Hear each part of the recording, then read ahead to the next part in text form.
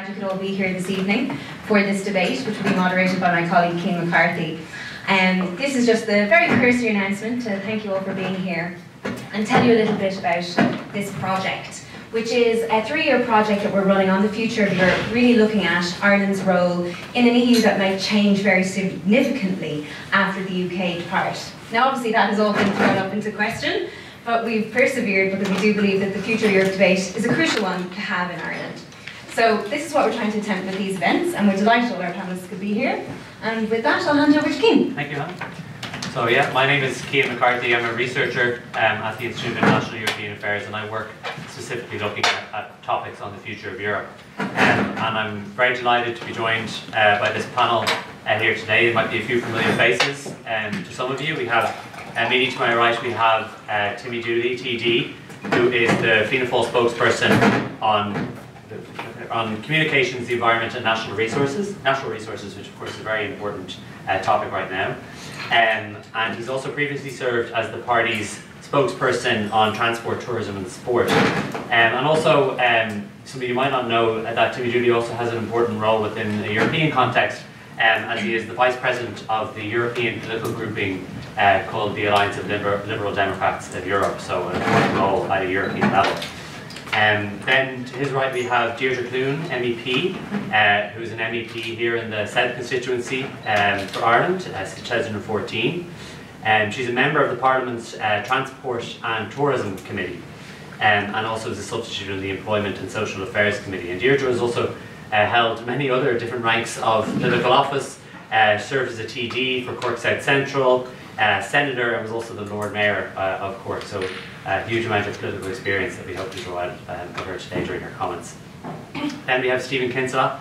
Dr. Stephen Kinsella is Associate Professor of Economics just at the University of Limerick here, and a Senior Fellow at the Melbourne School of Government. And Stephen also is an award-winning columnist. I'm sure some of you have encountered his columns with the Sunday Business Post.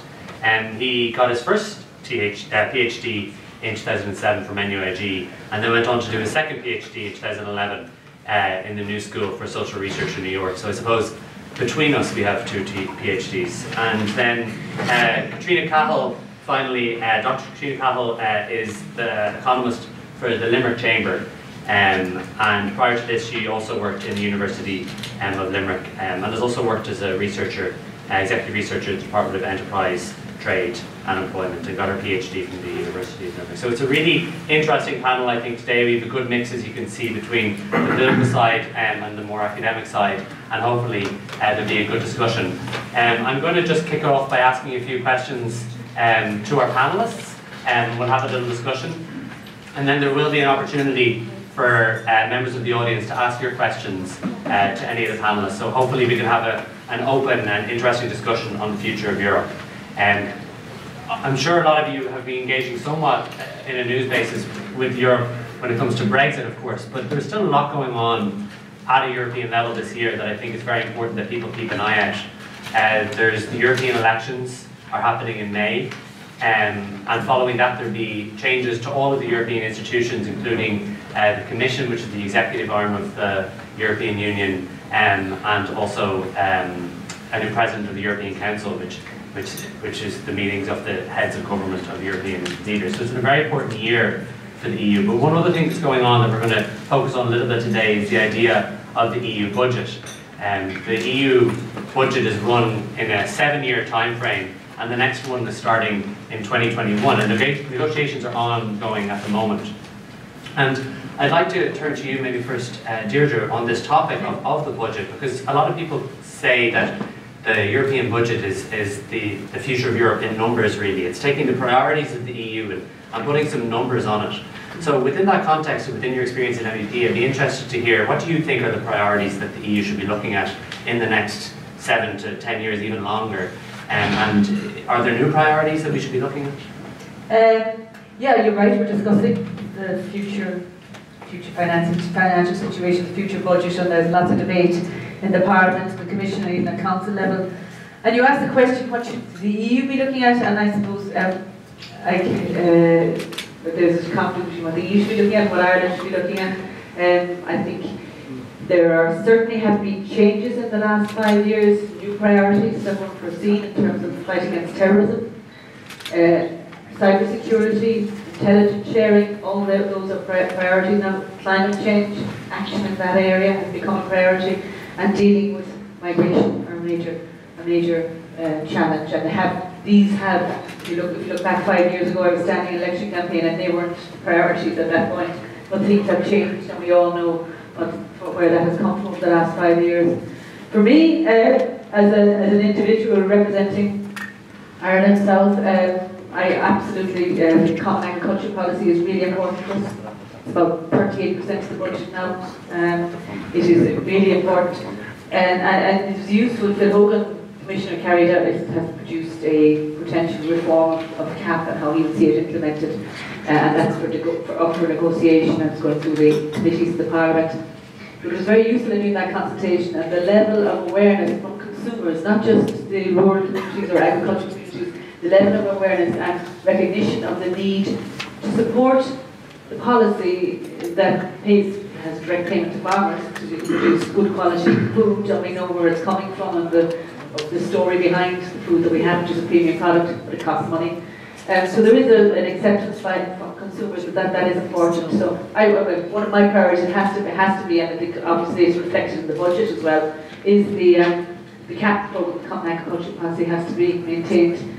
Others are going to be very important as well. The Horizon 2020, the Research and Innovation Programme, which is going to be the next phase we call Horizon EU, for investing in research and innovation. Our third level sectors have been extremely active in this area, attracting funding.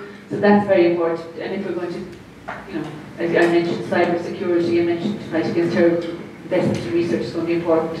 And the social fund. Not for us as well, for us, yes, but most particularly for countries, the social fund to focus on youth unemployment and social inclusion. I think they would be seen as priorities. Of course, you've got digital transformation, you've got all the various programs. I don't want to be one over the other, but I think they're some of that would be the highlights for us in this country. And the debate is going on. And of course, the big debate is about are we going to fund it? Are we going to pitch in more?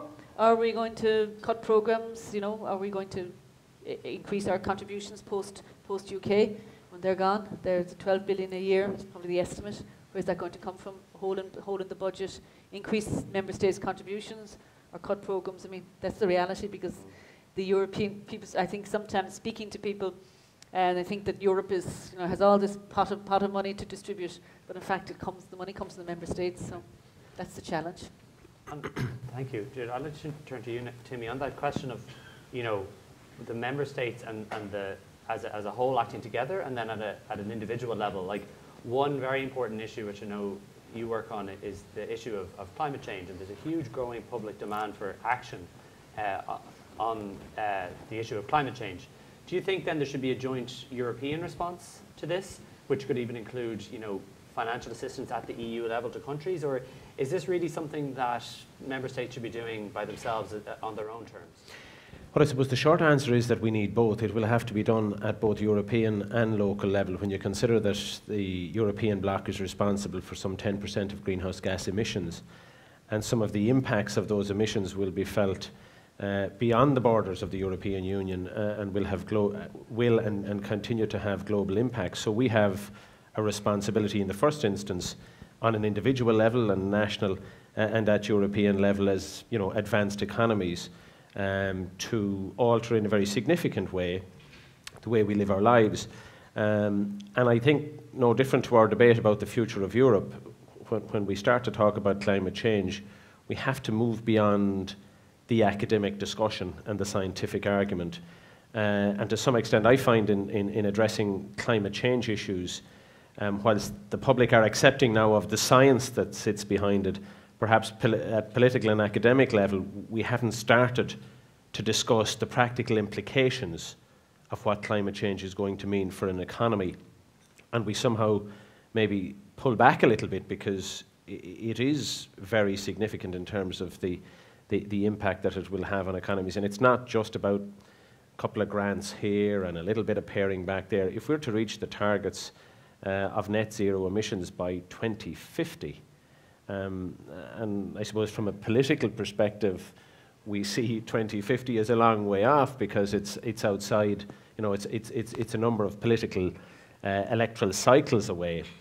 But the kind of policy decisions that have to be taken now domestically with the support of the European bloc are significant and are going to have to change, assist people in changing very significantly. And what we've got to be careful in doing that, and that's where I suppose the European budget comes into play, we've got to be careful that we don't leave communities behind. And I'm conscious even what's happening in Ireland at the moment with the moving away from the burning of fossil fuels for the generation of electricity, as is happening at in the Midlands, where Bord na Móna have brought forward their deadline for the harvesting of peat, and the impact that that's going to have on communities there. There are deadlines in relation to the ending of the burning of coal at Moneypoint for the generation of electricity, which is set at 2025.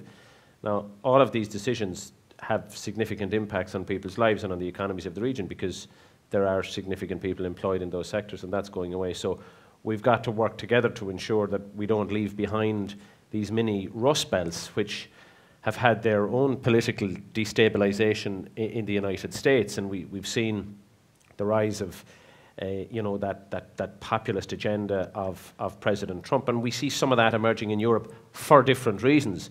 But what we don't want to see is that climate change becomes a further catalyst in the European context for a much greater level of our assistance towards the continued rise of populism and that re-emergence of a nationalism which undermines the whole foundation of the European Union. And I think Deirdre will probably have more visibility on this than I, but there is real concern amongst the European parties about the rise of populist parties, and any of the polling that has been done would seek to suggest that the formation of the next parliament will be dramatically different to the current one, and the shifting of the balance of power towards a greater role for populist parties who have, clearly indicated their desire to undermine much of what's happening within the European Union at the moment. So those are things we've got to be really careful of, and that's why I think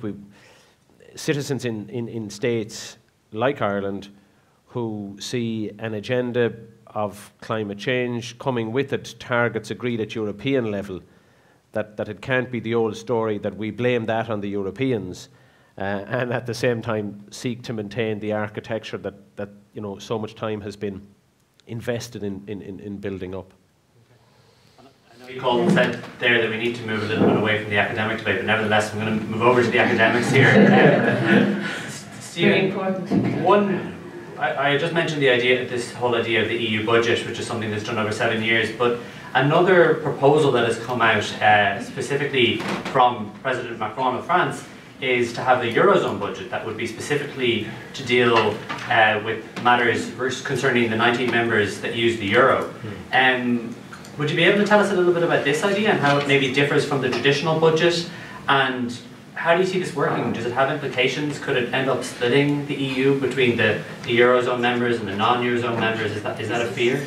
Yeah, I mean, it's essentially France under President Macron has been on a deep integrationist track, and I think what his proposal is essentially is that there's more fiscal power. So fiscal is from the Latin fiscum, which means purse, right? So the idea is to increase the amount of the purse that the Eurozone has to spend. This is exactly what we needed to do during the crisis. We needed the Eurozone to be able to spend money and to build, bridges and to build roads and to improve schools and that kind of thing in order to get us up out of the crisis. In fact, during the crisis, it said the exact opposite, right? So the idea is to build in the kind of capacity to do things at a structural level between those 19 euro members, because the euro right now is incomplete. It's a fiscal union, but it's not it's a monetary union, but it's not a fiscal union. So we all have our euros, but we don't contribute to a European pot in the same way that we contribute to the amount of money that Pascal Donoghue actually gets to spend on a yearly basis, right? Now that we're all okay with, well, most of us are okay. Well, none of us are okay with giving Pascal Donoghue some of our money, right? We do it because we realize that the state doesn't run unless we give him some money. We also realize that if we don't give him the money, we go to jail, right? So there's this thing of we vote in parties. The parties appoint ministers. The ministers are given seals of office by the president, and that gives them the legislative authority to actually spend the money, right? Which is fine. And the issue at European level is that is diluted somewhat, even though there is actually a lot of democracy involved in the generation of the European Parliament and members of European Parliament and so forth. But the idea is to create a more federalized fund. Now, that means your taxes go up, right? There's no other way to say that. Your taxes just go up. Now, maybe they don't look like they go up. Maybe spending goes down somewhere else and we make an increased contribution, right? Or maybe we defer some grants so they don't come down fast enough. But however you split it, your taxes go up. Now, I would argue this is an entirely good thing. I was not a fan when we joined the euro. I didn't think it was a great idea because we didn't have this fiscal integration. But now we're in the euro, it makes no sense not to have this. You need the fiscal firepower for when the next crisis happens. So I would be very much a supporter of that. However, this comes back to Timmy's point. How do you not tell people, but how do you get people to understand the idea that not only is their money going to Marion Street to be spent on schools and hospitals, but how do you get them to realize this is now going to Frankfurt, it's going to Strasbourg, and it's not a contribution of 1.27% of our budget, right? We're a net contributor now. It's maybe a little bit more, right? And again, we're a small country, but we're a rich country, right? We're one of the richest countries in the world. So this is the kind of contribution we should be making. And then how much of a say do you get when you, and what do you get a say over? You know, we can't have an Albert Reynolds moment. You know, people of a certain age will remember Albert coming back and going, I have X billion reasons for you to vote yes to this thing, right? How many X? What was the X? I can't keep 7. 7. I have 7 billion reasons. Between 7 and 8. Remember there was, was it 7.8 or was it 8.2? I forget the exact number, but we can't. I think that's probably the wrong way to go about it. Okay. And how about then, Dr. Fiacallo, about the idea of a European Monetary Fund, which is similar enough but a little bit different, where it's more rather than having this fiscal union, you just have a pot of money that's a rainy day fund or a bailout fund, and other ways of putting it.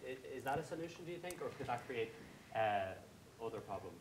Yeah, the idea of the European Monetary Fund, it's kind of been around since 2010, and it was put on the back burner then due to the fact that if you wanted to establish an EMF that was similar to the International Monetary Fund, it would require changes to the treaty, and that's quite difficult to do. So what they did instead was in 2012 they created the European Stability Mechanism. And they did this by basically entering into an international treaty between the Eurozone members. And in effect it was an organisation of, I suppose, public international law outside the EU. So in terms of what they're suggesting nowadays, if we were to have an EMF, it would be characterised by effectively bringing the ESM back into union law, changing its name to the European Monetary Fund, and giving it a few add-on tasks. And, you know, the reason why people want to do this, if you think about it, is that currently the crisis management governance structures are overly complex. They're very slow.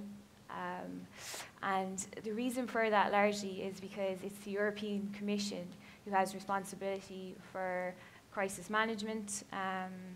And in the context of that, if we look to Germany's solution, so Germany thinks that, you know, by creating this European monetary fund, that this will solve this problem, because effectively the European Monetary Fund then takes over from the European Commission in terms of looking after structural reforms and also in regards to fiscal rules. So Germany is all about risk avoidance, okay? But then you have France, who are very much about cooperation and risk sharing.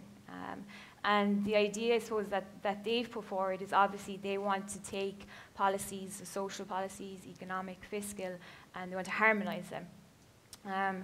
And the idea behind that is that they very much want to have a Eurozone budget. You know, they want that to be funded by Eurozone-wide taxes. They want it to be managed by a powerful European Minister of Finance and Economy, or whatever title they're trying to apply, and they want it to be controlled by a Eurozone Parliament. And I think that if we look towards what's been suggested, I do think Germany's idea of having a credit line for countries that are affected by external shocks is a good idea. And obviously that works with, there's conditions that are applied. I think the suggestion has been maybe for a 5-year period. I think it's 5 years was suggestion put forward. But obviously it would be capped and it would have to be repaid in full. Now you might ask the question, but how is that much different to what's there at the moment? And you know, would it make any difference? And the answer is that it can potentially, but where that rests is in the connections of the conditions to the policies that are put in place. Okay? Because if we think about it currently, what you have sometimes is this ex post kind of monitoring, okay, where we try to enforce particular structural reforms and policies after a crisis has hit, or post a big event, where the focus should be more on ex ante policies. So we're looking for these countries to adapt in a particular way before they will be given access to this credit line. Because you might not realize it, but the current or EMS that we have at the moment, they actually offer 2 precautionary credit lines, but no member state has signed up to them. And the reason for that is because there's this perception that it sends a negative signal that the country is preparing for a shock. So really what we need to be ensuring is that the perception of this is changed. And instead what it needs to be is that signing up to access the credit line is instead getting a stamp of approval that you have had strong policy over a sustained period of time, because that's the only way that you're allowed to access the credit line. So I think if something like that comes into play, it does have the potential to support, I suppose, against coordination failures in financial markets, and by extension help prevent later with economic crisis. I also have an issue with the monetary aspect of the name change, because it's misleading. You know, the ECB has particular responsibility over those areas that we associate with the term monetary, you know. And I get why they want it, because they want it to be an international monetary fund, a comparison to that. But if you look back in history, the International Monetary Fund originally was called the International Stabilization Fund. And it was actually John Maynard Keynes who put pressure for that change to take place, because at the time, the word stabilization was associated with previous stabilization packages that had been implemented for exchange rates. You know, when Britain was obviously, you know, they went through a tough time with pegging their currency to the international gold standard. So they wanted no connection with the word stabilization. So that's why it was changed to monetary. But those connotations don't exist today. Thanks very much.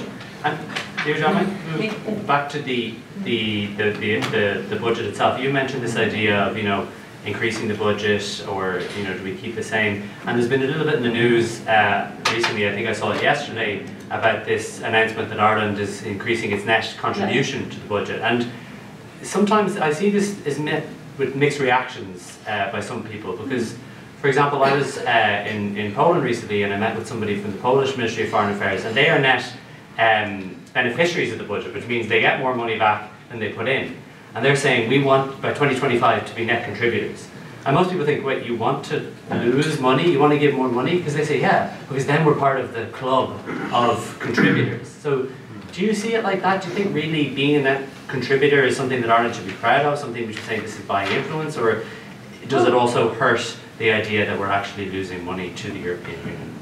Well, I suppose, no, I don't see it that it's. I think it's a good thing. It's a sign that our economy is strong. I mean, at one point we were recipients, we're net recipients, but now we're in a stronger position. So we're net contributors, just about, but we're in that bracket.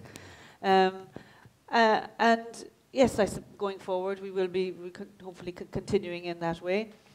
But I think it's very important that we realise it's not about the money back. It's about the benefits that you receive from collective decisions at EU level, such as but for us, I mentioned the Common Agricultural Policy originally, and I think was it the auditor CNAG report yesterday on 2017. So I think 80% of the funding that we receive comes to Agriculture, Rural Development Fund, the CAP, and Rural Development Fund. So that's very important for us. So in the debate that's going on at the moment about the next budget, we really want, and we're trying to get a lot of countries on board in this, to make sure that the CAP budget is maintained, at least maintained. So that's very important for us. And I think then you to realise, like, we benefit from the synergies around the Horizon 20, the investment programme, research and innovation. We will benefit from that. So even though we're net contributors, I think we would benefit. The benefits will be greater than our actual contributions, and that's the way we have to look at it, because we're in it's not a club, but we're in this union with 27 member states, well, 28, soon to be 27. So we're in this union, and it's collective, and we benefit more from it, such as in defence, security. We will benefit from that, you know. And we can't do. We are an island, but no man should be an island, really. So I think, you know, it's going to be. It's going to increase more. I mean, the projections are that our contributions and the gap between what we receive is going to increase more. But we have to make sure that the funding to the programs that benefit us and you know, is maintained, and that's the way to look. I mean, the UK, you know, we know they were obviously a net contributor for a long time, but they benefited enormously.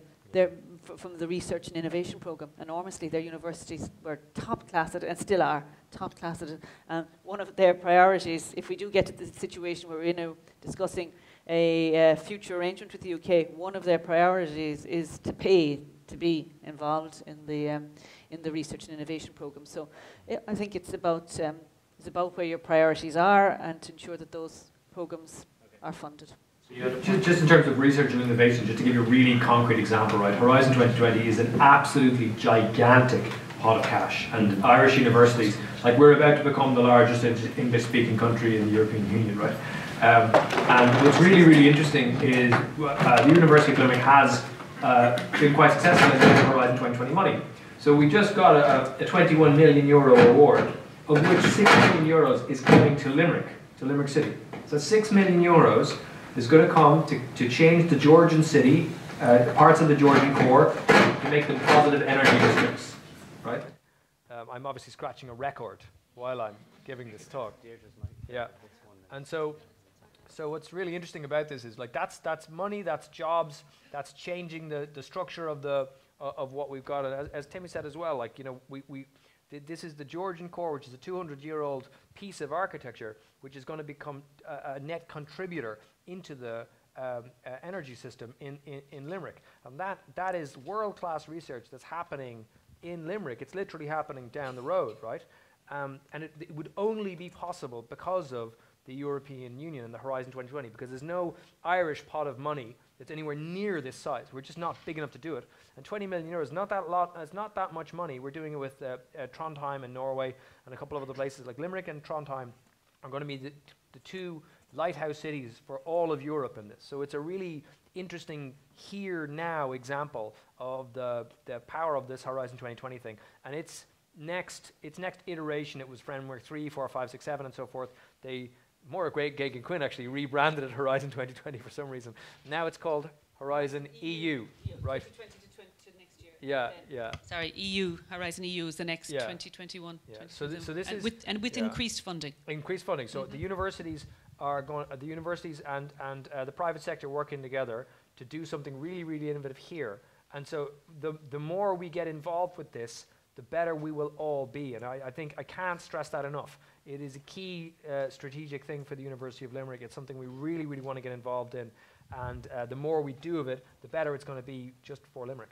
Just, you know, it goes back to the point that Stephen made at the outset about seeing ourselves as the net benefactors of cash, as it were, from Europe, we often lose sight of the fact that access to the single market is one of our biggest advantages in terms of our capacity to attract foreign investment that has allowed us to increase our employment, specifically in the Midwest. And, you know, we've positioned ourselves very well because of our university sector, our general education sector, our English language speaking capacity to attract the foreign investment, particularly from the United States, that has allowed so many of those major multinationals to position themselves here and gain access to the single market. And as that often gets lost in the debate. It's probably brought into pretty sharp focus now when we're discussing the exit of Britain from the Union and the implications for Britain in terms of maintaining their investment profile. And we saw, notwithstanding deals that appear to have been done with the automotive sector by the government soon after the initial vote, that they haven't stood the test of time. And we have seen in recent weeks Nissan indicating that they weren't going to continue to produce one of those, I think it was the Nissan X-Trail or whatever, in the Midlands. So, you know, we have to, I suppose we have to re-engage to some extent to see what the real benefits of our membership of the Union is, you know, on a commercial and an economic basis, rather than just the cash to do the roads, which we all became familiar with and took for granted the fact that much of the employment that has succeeded in changing the face of the west of Ireland, even from the time that I grew up out in County Clare, just to see the propensity of the growth of foreign investment and the associated jobs just right here between Limerick and Shannon, and you know what that has allowed, you know, people to come back and live and work in this area. Now, of course, we could start arguing amongst each other, Deirdre, about how well that is working or isn't, but that's the politics of it. But the big picture is really the fact that we have access to the single market, and of course, as Deirdre has rightly identified, that has transformed Irish agriculture in really in a huge way, and has allowed, you know, so many more people to remain in these rural parts. Katrina, I'd be interested on that point of you know, Ireland really taking the mantle of this small, open, globalised economy. Yesterday, the European Commission announced or released their country reports, and one almost criticism of the Irish economy is that maybe we're becoming a little too dependent on foreign direct investment, and a lot of our indigenous companies aren't building up. Do you think there's a balancing that needs to be done? Like, with your experience at Limerick Chamber, for instance, that'd be interesting to see. Definitely. Just to say as well, because it extends into this point that we've gotten a lot out of the EU, but there's potential there for more. Because with Chambers Ireland, we travelled to Brussels last week, and we got a few briefings while we were there. And it was made very clear that Ireland is quite good for submitting applications under the Horizon funding system. But there's other funds that are available for urban innovation. And so far, up until just this year, they hadn't received any applications from Ireland. They received one from Dublin for just the next funding level for 2019, okay, which I found quite shocking, given the fact that our regional development is so important under our national planning framework. You know, so there is untapped potential there, and it is something that we need to use in order to balance our local economies as well, because, you know, we know from Limerick that we had an over-reliance on one particular company going back to 2009, and we did. And if we look at the statistics and the economics back in that point, okay, we had a situation where manufacturing represented of all people employed in Limerick, represented over 35% of where our employees were based. If you look at the Limerick economy now, what we'll see is that we don't have any industry that over 20% of our employees are employed in. So now we've diversified our economy. But we need to do more. That's on a Limerick level, you know. So we need to expand this more, because we do have an over-reliance on multinationals. They obviously it's job creation. They bring a lot of benefit to the country. We don't want to cut them off and say, lads, we're grand. We're only going to grow our indigenous industries now. That's not what I'm saying. But it definitely is. It's a balancing act, and it's all about implementing the right policies. but we can't successfully implement those policies if we don't have the implementation mechanisms, which all boils down to funding. And the EU is core for that, in terms of regional funding for us and getting to that point. I think I might open the floor to some questions from the audience, if anybody has anything. I'd like to reiterate that don't be afraid to ask what you might consider even a basic question about how these things work, or about something that's going on in the EU at the moment. Any question would be great. We'll start here, this gentleman here. Hello, I'm Edward Horgan. To ask Deirdre Clune in particular, why are Fine Gael and the 4 MEPs from Fine Gael in particular advocating the end of Irish neutrality, joining PESCO, joining the European Army, which will have huge cost implications for the Irish taxpayer, as well as implications for our soldiers serving overseas? They will no longer be able to benefit from Irish neutrality, which is a life-saving issue for Irish soldiers. Well, Fine Gael, actually the Dáil has voted to join PESCO. So Fine Gael MEPs didn't have a say in that, but I would have supported it if I was there.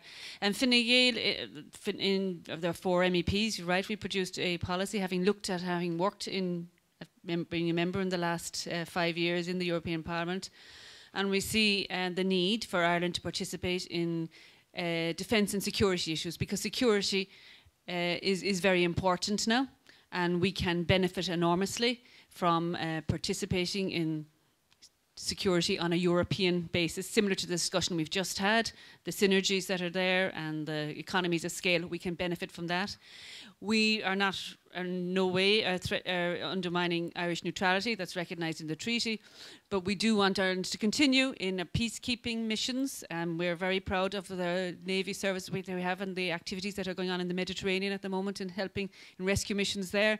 Very proud of the contribution we make at a UN level, and we want that to continue.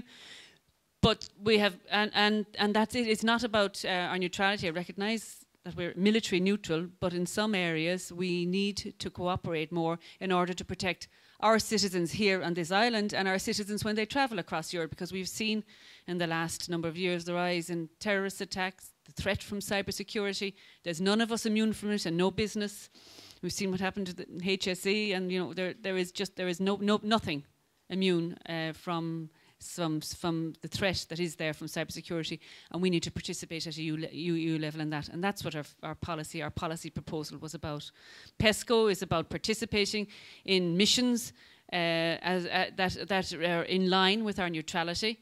And already since the Dáil has approved PESCO, Irish Gardaí and military personnel have participated in training exercises to equip them to deal with the threats that can only benefit from the synergies, as I say, that are there at a European level. So that's probably the policy that's been misinterpreted, but that's what it's about. Okay, thank you. Yes, gentleman there at the back. Sorry, if you could use the microphone. PESCO is a military alliance, and if you read up on it, as I have and we have, it is the first step into a European army. Now, there's no point in trying to deny this. We were told this was for various things like humanitarian stuff and missions across the globe and all the rest of it. But in actual fact, it is a military alliance. And it is stated by the big powers in Europe that a European army will be put in place. And we're already have our foot on the first step, or maybe the 3rd or 4th step. But please don't insult our intelligence by telling us it's not a military alliance. It's a scandal that our country could take such a step without consulting the people of Ireland. It was, sorry, just to repeat, PESCO, and Tim, you is a member of the Dáil. It wasn't. I know. It's been passed by the Dáil, so we can't have the debate. Well, you can have the debate, but it hasn't been passed. It's nothing to do with the European Parliament. It's been passed by the Dáil. It's a national decision, and you participate in missions that are aligned with our neutral position. Not every mission we participate. Similarly, our participation in the UN peacekeeping peacekeeping, rescue, and humanitarian rescue missions. And that's what we do. And I think, from what I know and from speaking to Irish people, they're very proud of the contribution that our defence force does make in those areas. But and that's where it is. So I mean, I would have, if I was a member of the Dáil, I would have supported that decision, but I wasn't. Excuse me. We were already involved in peacekeeping. We were already involved in saving migrants and the rest of it. And Mr. Dooley's party gave it the big nod. Why were not the people asked their opinion on it? And why? And if you're so insistent on our neutrality, why is it not put into our constitution? I've been asking politicians this for the last 5 years. I get a fob off, people burning down the clock on me. Why is it not in the constitution? If you're insistent, well, we have a politician here neutral, who we're going to have one last word on this. To my knowledge, our position on military neutrality is a political decision, and it has never been in the constitution. And that would reflect on why the Irish people weren't offered an individual opportunity to vote on it, as they're not generally on policy matters. There isn't generally a vote about specific policy matters. But I'm confident that our position of military neutrality still remains enshrined at policy level. And as you're aware, there's a triple lock mechanism whereby if the Irish state is to become involved in any issue in terms of participation, it requires a government decision followed by a decision of the Dáil, and in the first instance it would have to be a UN mandated requirement. And so those protections are there, and they have stood the test of time. And in my view, you know, the issue that you raised, whilst you have a different opinion to me and others, and you're entitled to it for sure, but it doesn't, in my view, infringe on the position of neutrality as we understand it. Okay, sorry, thank you, sir. We're gonna move on. You'll be happy to know that the IIEA has produced some brilliant papers on this topic, some of which might be available here, some of which are available on our website. So we're going to move on to a new issue here. Yes, sir. I thank the other two for the question. I do respect your opinions, but I'm about to be sworn in as a reservist next Tuesday, and I'm a hopeful cadet. I actually thank PESCO because it's about to improve my pensions and it's about to improve my pay, and I do not feel that it impedes on my neutrality. Now I'm going to move on with a different question other than PESCO. What is the EU going to do in new legislation maybe for the disadvantaged areas that may have voted for Brexit? Does anybody in particular want to? I think we're just using the hand mics now, but if you just want to, however you want to do it. The disadvantaged areas that may have voted for Brexit are they're the areas that are leaving, or do you mean disadvantaged areas anyway across Europe? That could be disadvantaged areas that would have tended to be likely to vote for Brexit.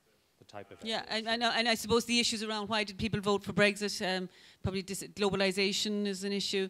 So it would be one of the issues. There is a big emphasis on, I mentioned the European Social Fund when I came, when it was spoke at the beginning, and there's a big emphasis on providing funding to retrain people, to reskill them. That will require obviously jobs in the area as well. But there is a strong focus on upskilling, retraining people, lifelong learning. The European Globalisation Fund, which has been mentioned in the context of the Midlands and the closing down there of sorry, the names of the bogs. I'm sorry, it's gone my head. There's the European Globalisation Fund there, a direct fund to help individuals, to support them in the event of that globalisation should affect their employment situation. Now, I think that, in my view, that was a lot of the issues that people felt that their jobs were gone, and that this was all about, and Europe bringing in, there was people coming to their country, probably, and they felt were displacing them in their communities. So there is a realization that we need to, those of us who think we know, who think everybody understands what's happening in Europe and understand globalization is there to stay. We think that we've realized that not everybody understands that, and that people need to be helped, and that you have to maybe take a step back and slow it down and help people and bring people with you and help them in their situations, because not everybody is going to benefit from a growing economy, as we know. Did you want to answer that, Stephen, as well? So, is this okay? Or I think we'll just use this. Yeah. So, one of the things that one of my jobs is I run a project called Rebuilding Macroeconomics with the National Institute for Social Research in the UK. And I run a project called Has Globalization, or Can Globalization Benefit All, is the name. And we fund projects within the UK, but also across Europe and in America. And one of the things we're looking at is basically compensating what in economics you call the losers, right? So basically trade increases, trade increases overall welfare, and that's great, but some people lose out because manufacturing moves and services move and so forth. One of the really interesting things about that, about these new strands of research, is that they're showing that there's this really interesting and like very nuanced connection between social groups and the behavior of these massive multinationals, right? So when we talk about globalization, we really mean the increased interconnection of markets. And that actually happens through big companies, global value chains. So like, you know, your iPhone is made in about 10 different countries, and they all connect together, and they create value by when somebody like pays for your phone, right? But there's this really interesting thing. It's happening in Switzerland and Germany and other places. It turns out that the largest increase in manufacturing employment in the world is in Myanmar, right? And that's because they have absolutely no labor market regulation, right? So people are happy to work some of the poorest people in the world half to death. And many of these companies are Swiss. So Swiss civil society, in the same way that we would have activated civil society for the repeal movement, or for the same-sex legislation, or for other movements like abolishing water charges and so forth, they got together and they said, this is against our national identity. They said, we are Swiss, we follow the rules. That's our national identity. You are Swiss, you're a Swiss multinational. You are not following the rules. You must change your behavior. And the Swiss multinationals are saying, yeah, but we're making loads of profits. Is that not okay? And they're like, no, that's not okay, right? So they're changing the rules. And this is happening not just in Switzerland, but in Berlin and other places. So we're funding research to actually go and check out and see why that is. So you've got civil society that's actually coming up and saying, there is a problem, you need to solve it. And they're activated before there's like a big Brexity referendum thing, before we go, oh my God, this is a disaster, right? And I think it's really interesting that it's not coming from the political system. It's not coming from academia, although there are obviously elements there. It's coming from civil society. And I think there's something about that I think is really powerful, that we haven't seen before. It's genuinely new. And the only thing that's even close, I think, is the suffragette movement. And you've got to go back a fair whack of a way before you get something as transformative as that. So yeah, I think there is a lot going on, and there is a fair whack of money, in fact, there to help solve some of the problems. In the second row here, this gentleman. Feel that the rise of the, just so everybody can hear you, does the panel feel that the rise of the right-wing and nationalistic type parties in Italy, Hungary, Poland, and maybe certain elements in other countries has been caused by some of the actions by the EU? And are they a threat actually to the long-term stability of the EU? And is there anything that the EU can actually do to, counter that threat? It's a good question. Is it a backlash to a lot of EU policies? Does anybody have a take? I think there's a couple of factors. I think Stephen's rightly identified globalisation being one of the ones that has been kind of simmering beneath the surface. We've all been looking at the positives of globalisation without really identifying the threat that existed as people's stake in society or loss of value perhaps emerged from it. And I think what happened in the United States with the election of Donald Trump, largely identifying that Rust Belt zone as being those that were forgotten by globalization, and this idea somehow that you were going to recreate a steel industry and a coal industry, despite the fact that everybody had moved on, was somewhat offering a solution that we shouldn't have believed in, or we didn't believe in, but certainly people who had nothing were prepared to take a risk, and yes, that's part of the problem of globalization. I think some of the issues that are also emerging at European level has been the perceived threat of migration and a belief that the level that people had within an economy was threatened by the broadening of our borders and the opening up of our borders to people from outside who were in a much more desperate situation. So to some extent we had lost our sense of wanting to reach out and help people who were in really bad state, and people becoming a little bit more protectionist, and that tends to happen as people get better off. It's in a society where people have more disposable income, that they feel they want to protect what they have achieved, and maybe we're somewhat the downside of our success is that we have created a people, or we have allowed certain people to believe that they don't have the same responsibility to the less well off outside our shores. And then you get along come somebody like Nigel Farage, which we're aware of, and others. What's happening in Hungary and Poland is a little bit more subtle, but it's going the same direction. And you've always had, you know, some difficulties in Italy, but again, focused primarily on a reaction to the migration that has largely been as a result of the war situation in Syria. What can we do about it? I think we've got to hold fast on the principles and the guiding principles on which the European Union was founded. I think responsible parties have to speak out and speak up and seek to continue to maintain those principles rather than seeking to try to, you know, in some way respond as the others might expect.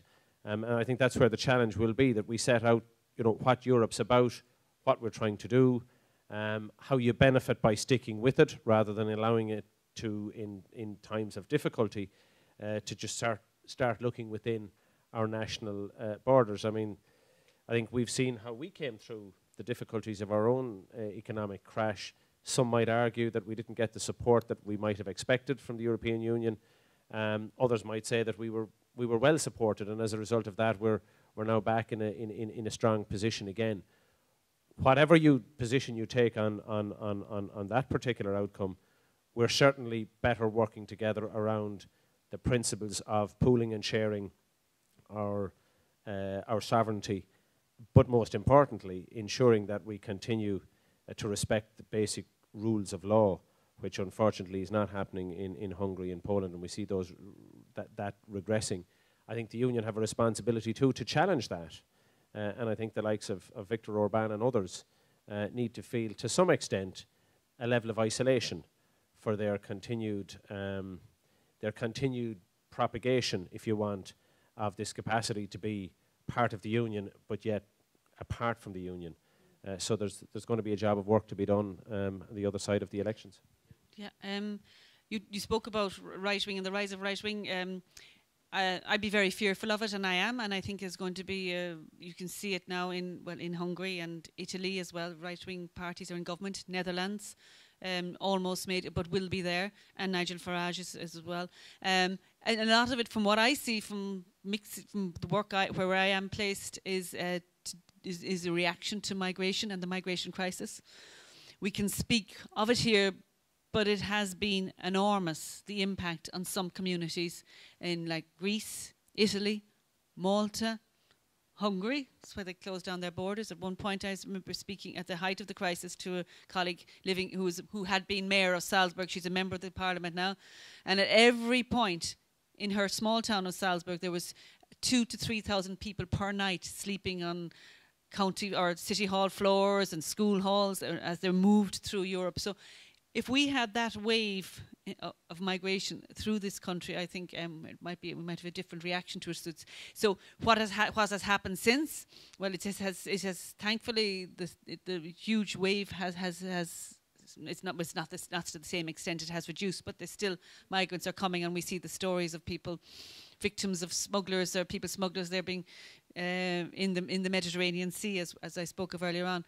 But what the reaction to it is, you know, Europe recognised that it's this point that you have open borders in Europe, which is great, but like it doesn't make any sense. Then you need to control the external border. You need to develop a system, and you need to be practical about it, a system whereby you have legal migration rather than illegal migration. Now, I'm not talking about refugees from Syria at all. I'm talking about migrants from economic migrants or climate migrants now at this stage. But we need to be, we can't have open the doors all the time. We need to, or have every door open, but you need to develop a system where we have legal migration. You need to help work with Africa, and there's an African trust has been established now, whereby it's 3 billion this year, and previously there was funding to help it to work directly with education facilities, developing governance, helping countries there. I'm a member of the EU-Africa Alliance, and we meet twice a year at summits. But so, and maybe we've heard the story before, but I think in the last 5 years we've seen changes in this area, and like last weekend in Egypt, there was the first European Arab Summit, the first time ever, and that's the thinking behind that is we have to, migration isn't going to go away. It's something you can deal with and say, that's it, we've thrown money and it is gone. No, we have to work with it, and we have to work with it as a union, and because from it has come the rise of nationalism. And Angela Merkel reminded us when she spoke in the Parliament last September that she said like the rise of nationalism was the start of World War I and World War II, and we're going to break up the union that everybody has worked so hard to build. We need to understand where this rising nationalism has come from and work to address it and to redress it. And Katrina, I'd just like to bring you in here, just bring that idea back to the money topic, because do you think in any way has the EU's economic policies brought about a bit of a backlash? Because, I'm sure we can find consensus in the group, for example, in the Polish situation, that we all agree in the idea of a judiciary and democracy and the rule of law. But in the example of Italy, for example, that the Commission is now censoring Italy because they're spending more than 3% of their budget to GDP ratio. That's not a hard and fast economic rule. So what is that an example of the EU, going a bit too far, or things like inflation targets, all these economic areas that have an ideology behind them? Do you think that's something the EU should step back a bit on? I think it certainly feeds into it, but I think sometimes, particularly when it boils down to economics, like the whole migration debate, at the epicenter of that is it's economics, and it's kind of discussed, and it really frustrates me in some aspects where it's used for scaremongering tactics in a certain way. And we have to understand that there are downsides to migration in some level in terms of pressure on our resources, but there's this scaremongering around, loss of jobs, and I can understand the social aspects with pressure on hospitals and schools and things like that. I understand that, but there's also benefits to migration as well. There's particular skill sets that we absorb within our economy when we have people come in from other countries, because you have to remember that a lot of the poor countries, some of these individuals are highly skilled, particularly around medicine, so we are getting some skill aspects coming in. There definitely are economic elements that have been imposed, particularly where, like, I want to introduce the millennial aspect here, okay, and the fact that because of particular banking rules that have been put in place, the pressure now on millennials to be able to afford their own house or to get access to funding from banks because of the lending rules. There is going to be a backlash around that. You're always going to try to blame somebody, but I think as well that I know around people, I am a millennial, and I know around people my own age, the ignorance around certain topics as well. We just seem to lash out without trying to understand, is this actually something that is being directly imposed by the EU, or is it something that our national government has, decided that this is a policy we could potentially implement, and sometimes we don't directly understand that. We place blame where it shouldn't be placed. But I do think, there is economics is at the core of a lot of the backlash we get nationally for certain things. We have about 10 minutes left, so what I might do is take a few final questions, and then I'll give the panelists each an opportunity to either respond to them or just wrap up. So, yeah. My name is Jason Fitzgerald. I'm currently seeking a Fianna Fáil nomination to contest the European elections, but I suppose I just want to make 3 points. I suppose the first one is directed to Stephen in regard to the fact that the debt to GDP ratio of the world is about 300% and the German economy is at a standstill. What effects will say squaring the circle between a fiscal rule and a monetary rule have effect in Ireland? Bear in mind the CCTB and also the proposed changes to the rules to go from a unanimous voting issue to a qualified majority. What are the hidden dangers in that? I suppose the second point there is basically, Deirdre rightly pointed out that over 80% of our budget is in food and agri. The concerning thing to me is the competitive and growth area is only just over 10%, and I suppose 2 things that really light up is the European Strategic Investment Fund of over 500 million hasn't been tapped in for the last 3 years, and called the Juncker Fund, and also unless it has been in the last year, and also I suppose the area of major infrastructural funding as well hasn't been tapped in. Bear in mind that Brexit has happened in 2016, the vote, and we're here preparing for Brexit. We haven't accessed that funding. And the third point there is basically, in light of the news today about the Spinraza, and we'll say the 16 or 19 children that are not allowed access to that drug on a cost basis, isn't it time that we had an EU drugs programme where all these drugs that have been passed by the European Medicines Agency are available to all citizens at the same price? Okay. I might just take all the final questions and then we'll wrap up. If you no don't worries. Mind, just for time. I'm going to have to work hard to remember those questions. So, okay, thank you. Thank you. Stephen stole my lunch a little bit, and Timmy to a certain extent, when you mentioned the Swiss. And I think if the Swiss ever get an opportunity, they should mention it to Pascal O'Donoghue about Apple and their 0.5% tax. But in any event, my point is one we started off with, and populism. And Timmy referred to, that we have to stay fast with the fundamentals of the EU. And with all the research we do, and this plays into Brexit as well, the biggest mistake I think Europe made was that the morning after the English referendum on Brexit, that they didn't turn around and say, hang on here, we've made a mistake, we need to talk to you, even at that stage. It should have been done beforehand. But instead of which, the politicians in Europe threw petrol on the fire. Now, I'm convinced that we've missed the bus by probably 10 years in terms of this populism thing. And, I think the research we should be doing is we should be asking even our own people, what's the problem? Because there are problems with lots of problems with Europe. And like the PESCO people here, I would support them 100%. I'm not here because of that, but I would support them 100%. But there are lots and lots of problems that the research should be asking people what is wrong with Europe and how far back do we need to go before we get rid of this populism? Do we go back to an EEC and bring it back to there and let us all work away in peace? Okay. And I think I think we're in serious, serious trouble in Europe, and Brexit is only a smokescreen covering it up. Thank you. Any last ones then? I think there's 2 more. Is that the only 2 left? And then we can move to final ones? Okay. Yeah, my name is Joachim Fischer. I'm lecturing in languages in UL. Stephen said that post-Brexit, Ireland is going to be the largest English-speaking country in the European Union.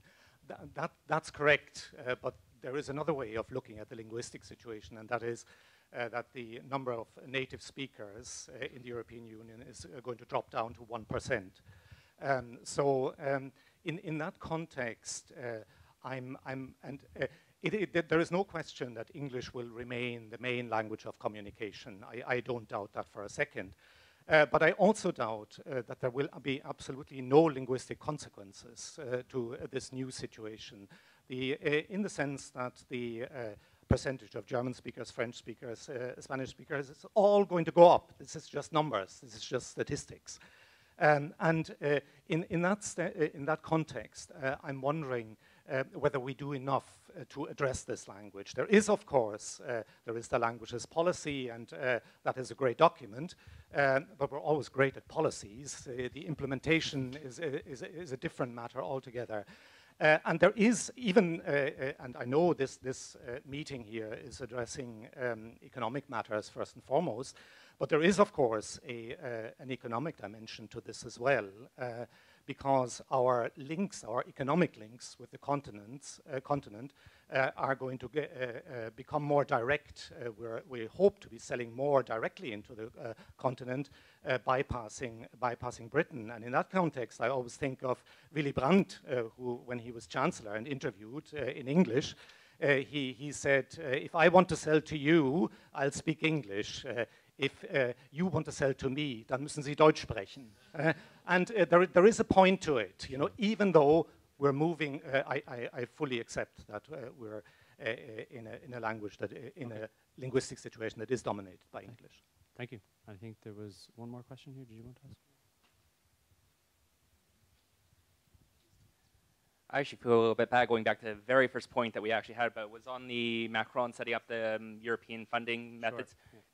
The one thing I would actually have with that is, does it not just kind of just put a Band-Aid on the problem that exists? Like, the way I would kind of see it is, you can approach the crises in different ways. Not necessarily one is better than the other, but wouldn't it be the institutions need to be stronger to deal with it and actually have the ability to do it? Wouldn't it be better to focus on those versus than just saying, let's create a fund for when things eventually screw up versus let's see if we can strengthen the institutions so they can actually deal with things and respond. Okay, thanks. So I think I'll just give everybody maybe a chance to either deal with specific things there or do any concluding remarks. I think, Stephen, you got about 16 questions there, so I might start with you. You had squaring the circle of fiscal policy, CCCTB, QMV. Would you like to deal with any of them specifically? Right. Okay, so one of the best things about doing something like this is I always learn loads. So thank you very much. I've been writing about this almost on a weekly basis and tweeting about it and talking about it. I've never once thought about the linguistic consequences of Brexit. So thank you very much for that. That's brilliant. I was talking with somebody today about the idea of a European drugs policy. One of the big problems that we have in Ireland is that with a highly responsive political system and a fairly weak technocratic system, when somebody comes up with a kind of a relatively emotionally connective story, and I'm not necessarily talking about Orkambi or any of these important drugs. What I'm actually talking about is that's how our system works. And you could talk about it in terms of nurses' pay or pick anything, right? As long as it is sufficiently emotionally powerful and has a sufficiently concentrated a group of people around it, and has a bit of public support, pretty much will increase spending on the thing, whatever the thing is. This is grand, as long as the thing is not rapidly increasing in price. So that's what's happening with medical inflation. So you have the structure of our current system, you have vast increases in medical expenditure, and you have a health system that's in a bit of a problem. So we've already spent, it's week 9 of 2026, yes, but we're already finished with the increase in our drug budget. Like, it's actually finished. All of the increases that we have planned to spend on new drugs are now over. We've done it all. So do you think we're not going to spend on new drugs for the next while? Of course we are. So should it be done at a European level? Absolutely, because it avoids this issue. It also stops the problem that we have here, which is a lack of economies of scope. We're not big enough to say, no, no, no. If we vote, if we buy as a block, and we should, then we would get the kind of price discounts that they get at the NHS. It would also mean, by the way, that people who want life-saving and expensive drugs would have a very different process to go through. Right, so that's another. There's a positive and a negative to that. On the common corporation tax base, is this coming? Absolutely. About 40 to 60 seconds after the Brexit thing is sorted, approximately 62 seconds, somebody's going to go, yeah, but that corporation tax, lads. Right, that's the next thing. Like, be aware. That's the next thing. It's going to come. To be fair, it kind of should. Right, it kind of should, but that removes a very significant advantage that we have. It also, by the way, stops people like me getting bashed over the head with it everywhere we go, right? And I personally am looking forward to that, because I think we can compete without it. What was the next one? Sorry. Yeah, so the European Investment Bank is an extraordinarily powerful engine. It's probably responsible for all of the increase in expenditure in higher education, for example, in Ireland, or almost all of it. It's been extremely powerful. Should it be doing more? Absolutely. And during a crisis, it should be doing 3 times as much, which answers your question. The reason that you would do it is because in a crisis, like you can compare Ireland and Nevada, yeah? Both are small places that have one big city where there was a housing crisis, right? And Ireland went, lads, you need austerity for the next 10 years. And Nevada went, here's some money from California, game over. That was it, right? So it solves that problem institutionally without needing to worry. It's automatic fiscal transfers. That was it? Do I get like a prize or, you know, okay, cool. Right, okay. Okay. Well done. And well, I won't go back over just a few things. You mentioned EIB and their investment. I mean, they are there and they're crying out for projects, but they're here in Limerick, investing in the regeneration in Limerick. Shannon Foynes has received funding from the Connection Europe Fund for developer to look into for its jetty extension and the rail link. So there is funding there, and there is funding coming, but it's a matter for the member states or the local organisations or the relevant authority to seek that funding and to work with it. And I think actually, from an Irish point of view, we need to work as a national unit rather than Shannon Foynes, Port of Cork, Dublin Port doing their thing, or we can need to work together on that as a unit, and I think you're stronger like that. I absolutely on the cost of medicines. I think there is something being done to improve purchasing power. You know, it is an economy of scale. We're a small country. Something being done at European level, and it's not a European issue. It's more a few like-minded countries getting together to improve their purchasing power. But obviously, and it's a benefit that we should use as being members of the European Union. There was populism. Populism is something we could be here until midnight discussing. What is it? It's simplistic. I think it's simplistic. It takes time, and you need to react to it, and you need to explain. And you do hear a lot about populism, blame the EU for everything, and should we be better off without the EU? But would we be? Look where far we've come. Would we be better off? You mentioned in Mumbai the working conditions there. You know. I've spent time recently working in the Employment and Social Affairs Committee on the Working Time Directive. Work-life balance, we've just completed it, looking for flexible working. Maternity leave, paternity leave, paternal leave, holiday leave. Would we be doing that if we weren't members of the European Union? Environmental protection of our waterways and our air, would we be doing that? I don't think so. I think we'd be dragged kicking and screaming, but nobody would be dragging us. We'd be on our own. So I think we need to, understand it's not just all about economy and single market, and that's very important. But there are other areas that we need to, and I need to doing it, and Timmy, and we all need to be doing it, because the people who come along here obviously have an interest in the European Union, trying to understand it. And we all need to be doing it and explaining, and it takes time, but you have to counteract the negatives with real facts and with reality. We had a very interesting discussion looking at Macron versus Marine Le Pen in their presidential election, and he just stayed calm. He kept reacting and counteracting and countering with facts and with reality, and he wore her down. And if you look back an analysis of all those debates, she wasn't making sense, and statements she was making had nothing whatsoever to do with the European Union or decision making there. There were national, local issues. So there's a battle there. And on the languages, the question, I hope I'm not missing any question, but the languages, the working language is English now, but we need to be doing, we absolutely as a country, we need to be doing more. I'm embarrassed. I have my leaving certificate French, and I try and survive on that. I have Irish and English. I'm not very strong on my Irish, because since I left school I don't speak it. But and I'm not blaming the fact that we study Irish, but there's some people, lots of people, and those Europeans, they all have a very strong second and third language. And if we're going to be a country, a small country trying to not survive in Europe, but benefit in Europe, we need to do something about our languages. I mean, just as a follow-on in relation to the populism, to Michael's point, just because most of us in this room believe in the European Union, recognise the tremendous benefits that it has been to our economy, to our people, to our social life, and to all aspects of life, does not mean that everybody else gets it in the same way. Because, and it speaks to your point about the millennials, and to a different generation that, you know, it's not about taking for granted, but they have never known anything different. And therefore, there's a job of work, a continuous job of work, to explain where it has come from and the real benefits. And also to, you know, that it's not the solution to all our problems. Neither is a regression into a sort of an individualistic or a nationalistic approach to the management of our economies. So I think we need to continue that debate. And as Deirdre has said in relation to Macron versus Le Pen, we need to challenge the populist leaders. I think much of it is coming from people who are deeply concerned about their capacity to educate their children. Like we can see to some extent how even within our own economy, a certain element of the middle class has been hollowed out. And it's just the way wage inflation has gone or hasn't gone for some people.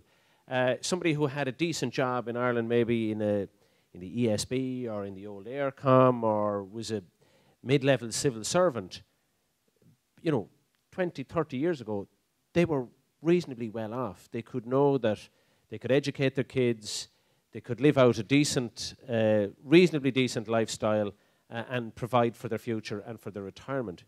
Just the way the disruption that has come in the economy, that's no longer the case. So that has created tensions, as all disruption does within an economy. That has created, you know, real concerns amongst people, and the same is happening throughout Europe. And some of that, of course, is, as I said, as a result of globalization. So to some extent, I think the cycle of activity and the focus on nationalism at the minute is connected to the economic cycle. Perhaps the next economic cycle will undermine to some extent the nationalism trends that have emerged, but it won't happen on its own, and it requires a continuous level of education and people speaking out and identifying, you know, the difficulties that arise from that sort of hyper-nationalism, and to try to look towards the benefits of a sharing and pooling of our sovereignty and our resources in a manner that will benefit all of us. Thank you. Okay, I'll be quick. So just to, I suppose, the point that was made about languages is a very, very important point, and it was something that actually came up last week on our visit to Brussels, and it was highlighted that particularly for Ireland, you know, we do have quite a poor uptake in terms of foreign languages, and it's something that we need to deal with at a national level. But it's it was interesting to hear that it was so concerning at an EU level as well, because it was the first time I really recognised the fact that a lot of talent that's based here in Ireland is excluded from working within the European institutions, and I think that is quite worrying, and it's something that definitely needs to be addressed. Your point, I think we need both. So we need stronger institutions in terms of monitoring, but we also need the fund, because it's not just one. There's no one simple solution to preventing crisis in the future. It's a multitude of different things. But with the Commission, I'll give you an example overlooking it. A lot of the controversy with the current structure at the moment is that it's deemed to be operating in a kind of a vacuum because of the way it was established outside of the treaties. So really, in terms of introducing the European Monetary Fund now, the whole idea is we bring it back in under the law, and effectively we create this separate body, powerful, independent institution that will govern instead of the Commission. The thing is, though, is that the Commission became very political. How do we stop this independent entity from becoming very political also? So it's a challenge, but there's different aspects to it overall. So. Okay, thank you. Well, that's about it then for tonight. I want to thank you all very much for coming. It really means a lot to us coming down here and being able to have a good audience that are very engaged with the topic. And I do hope you're able to, you know, keep in touch with the Institute of International and European Affairs, either online or in our events that we're holding in Dublin and around the country. And especially I'd like to thank the four panelists for joining us this evening. I think it was a really interesting and a very wide-ranging discussion that I very much enjoyed, and I'm sure all the audience did. So thank you very much.